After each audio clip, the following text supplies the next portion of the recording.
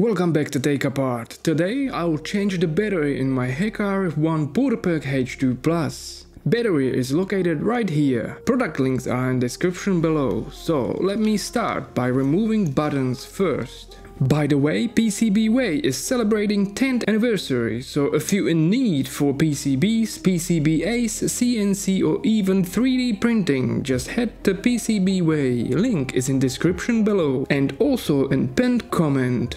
Make sure to check shared projects such as these for flipperzero. They have it all and for affordable prices, shipped worldwide. Once again, PCBWay.com and my referral link is in description below. Alright, next I'll loosen nuts for bottom SMA connectors, remove covers and unscrew nuts and remove washers too. Also for antenna top SMA connector, just like so. Next I'll unscrew 4 plastic screws with Phillips head screwdriver. Make sure to subscribe. Now it's time to remove top cover. Oh, and SD card. I'm using Panasonic 16GB SD card. Now I will unscrew 4 screws on the back of the HackRF Portapack H2+ and remove sandwich of PCBs from rear cover.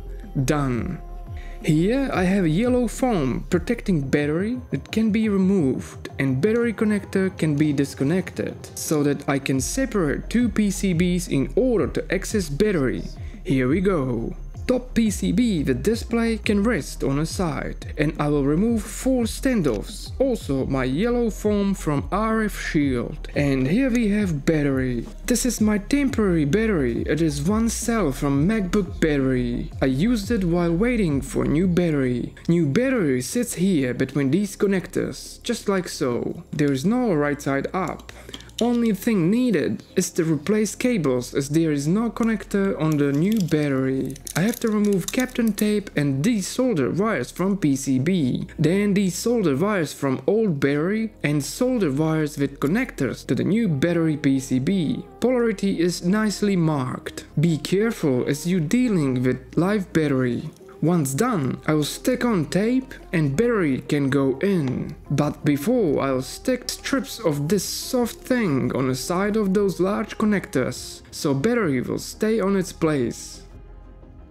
Leave a comment below if you would like to see more HackRF videos. Yeah, perfect. Now 2 PCBs with battery in between can be connected together. Connect battery connector and let's test it.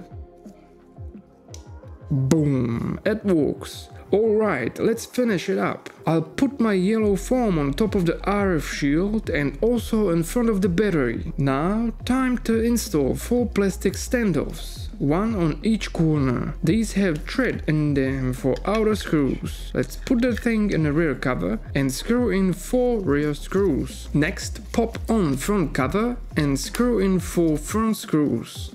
Check my other HackRF videos. I'll insert SD card and fire it up just to test it again. My splash screen is here. Perfect. We'll install washers and nuts on all 3 SMA connectors and also covers.